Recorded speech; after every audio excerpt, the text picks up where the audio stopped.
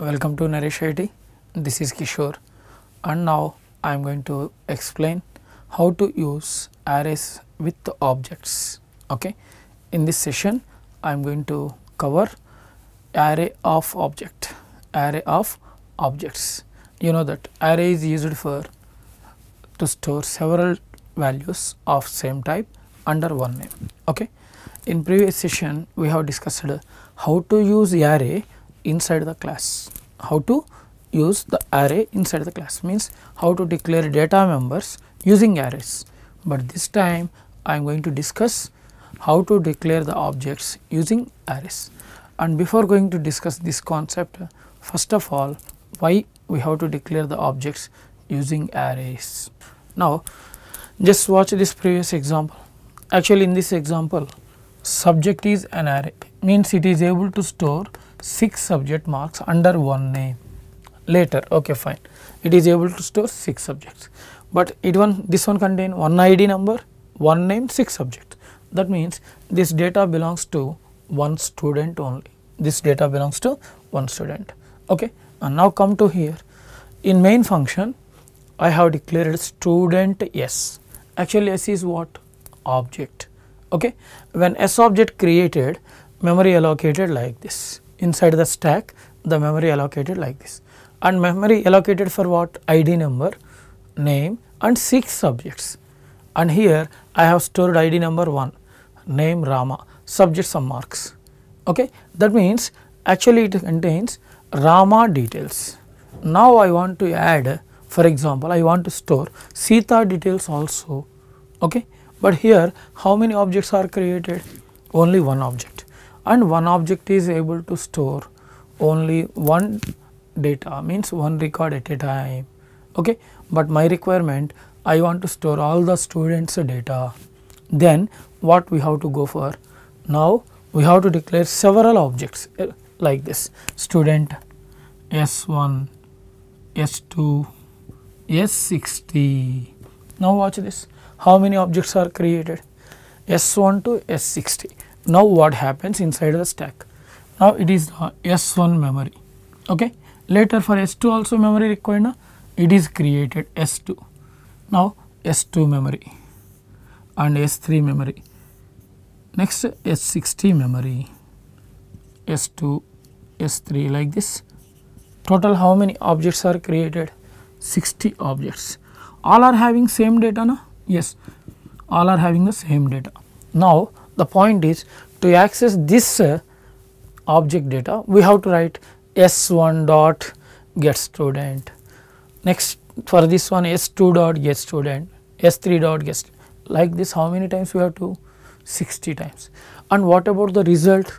Once again another 60 times. That means it increases the program size, and we have to remember all the object names once again. That's why once again it is getting critical. To avoid this problem, just declare the object using array. See this, now I am going to declare like this, S of 60. Now what happens? Here object names are what? In previous example, S1, S2, S3, S60. Now how the memory allocated? Watch this. Just assume it is our stack. Now okay, it is ID, name, and here to here subject of 0, 1, 2, 3, 4, 5, and it is the 0 row 1, 2, like this up to 59. Now watch it, the name is what? Yes, object name yes, and now this name is S of 0, S of 1, S of 2, S of 3, like that, S of 59. Now watch it, how many names I have used? Only one, but under one object name we are storing 60 records, because of it is allows to store, it allows to store first record, it allows to store second, third, fourth, like this. How many records we can store? Means 60 records under one name. That's why one for loop is enough, na? In previous example what happened? S1 dot get student, S2 dot get student, like that, S60 dot get student, 60 times. But this time one for loop, and here in place of S of I dot get student, Okay, I am going to take a for loop. Then for loop I value started with 0. Now it becomes s of 0. S of 0 means this one. Next I value incremented s of 1, s of 2. See this, how many times I have? I have used 60 times, but how many times I have declared or program is going? Only one line, only one time I have used it in program, but it is internally working 60 times. That is why program size reduced. When program size is reduced, performance is increased and errors also minimized. That is why we can declare the objects using arrays. Okay, that is why we can declare, we have to declare the objects using arrays. That is why arrays reduce the program size. Now I am going to implement this. I will show you how to implement this example in practical. Okay, once again I am going through student class. First class student is there. Okay, here also int id character name of 20. Next in public area void get student. Next void put student, 2 member functions. Next class close. Now it is the class student, id member, name, data members, get student, put student are the member functions. Okay. Next here one class is declared. Later we have to define the members. Now I am going to define the member. First outside the class, that is why void. Okay, here what it is, student class, that is why stu : get student.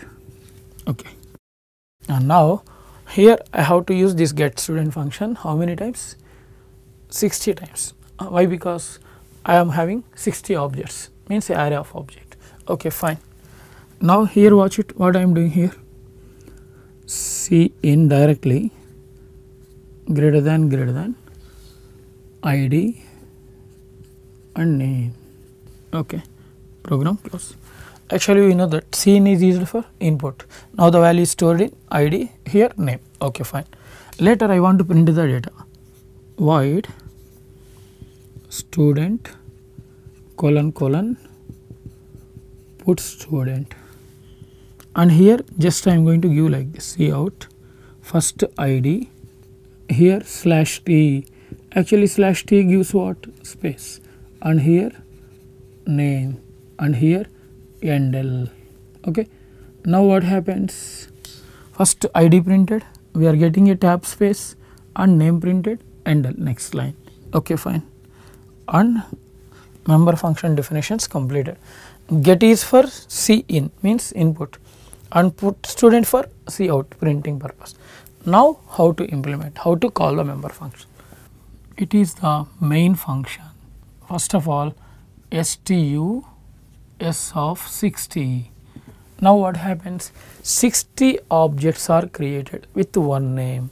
Okay, now it is our stack, and here the memory created like this. Suppose it is the 0 row, 1, 2, 3, and it is the id, it is the name. Because of I am having only 2 members, and object name, yes. Okay, fine. Now the memory is created, and each object size is 22 bytes. Why? Because id 2 bytes. Okay, here 2 bytes, and here 20 bytes name. That is why 22 bytes, like this for everything. How many times like this? Total 59, means 60, 0 to 59, they are created like this. Now I want to read the first student data. That is why here int n. Here why we need the n? Actually here we can store 60 students data, but I am not interested to enter 60 students data. Actually it allows to store 60 students data, but I am not interested because of it is going to take more time. That is why I am going to input the n value. N value means it is reading the value from the user at runtime, 3 na, 5 or 10 na, like this. Okay, that is why here I am going to say like this, and I is for loop. Next CLR SCR, objects are created as array. Now it is object array or array of objects. It is called array of objects or object array. Next, now here I am going to write like this, enter number of students. Okay, see this, here how many objects are there? 60, and each object allows to store one student data. Like this 60 are there, no? That means we can store maximum of 60 only, no? That is why in bracket I am giving the clue 1 to 60. Now I said enter number of students and the value should be in 1 to 60. Okay, fine. See in n. Suppose user entered 100, user entered -5. They are not allowed, no? Because of 100 means exceed the capacity. -5 means meaningless. That is why here if n less than 1 or n greater than 60, see out simply size or number n value 1 to 60 only. Okay. Now value 1 to 60 means user is getting the value 1 to 60 only. Else means what? Suppose user entered correct value, for example n value 3, that means the user want to store 3 students data. Now the user is going to store 3 students data, else. Okay. Now I have to enter 3 students only, no? And that is why here I am going to write I equal to 0, I less than n, I plus plus. Already I declared, no? And n also declared, no? Now n value is what? 3 and I value is what? 0. Now I value started with 0 and here watch it, s of I dot get student. Okay. S of I value is what? 0, means s of 0 means this one, and that one contains ID, means here s of I dot get student, it is reading data into ID name, means this one and this one. Now this one stored. Later what happens? I plus plus, I value becomes 1, means s of 1, later s of 2, like that. How many times? 3 times. That means 3 students data stored inside the stack. Now 3 students data stored inside the stack. That is why here n value is dependent by the user and loop is also going to repeat n times. Now n students data completed. Okay. Later we have to show the result. Now see out, after storing the data, see out. First I want to print ID /t, later name, later /n. Now what happens on the screen? Suppose it is our screen, just assume it is our screen. First ID printed, next tab space, later name. Due to /n cursor move to next line. Here I want to enter some underline, that's why underline. Okay. Now below this one underline created. Here I want to print the 3 students data, that's why for how many students are there? 3 students we are having. That's already looping variable is there, no? Then I equal to 0. Next I less than n value. N value is what? 3. Now 3 times repeated. I plus plus, and here simply say like this, s of I dot put student. Actually put student means this one. Now put student of first which one printed? ID. Exactly below the ID number is going to print, means here ID number printed, suppose 1, and name, some name printed. Later here endl is there, no? Due to endl what happens? Cursor move to next line. Now I value incremented, I value becomes 1. 1 means this record, no? Now this record printed here. Next once again endl, later I plus plus, I value becomes 2. 2 means this one, no? Now finish it. Now 3 times 3 records are displayed, no? Now at last simply say get ch program finish. Now see this simple program, and here this program is able to store 60 students data at a time, even though 600 same program, 6000 same program. That is why arrays reduce our program size.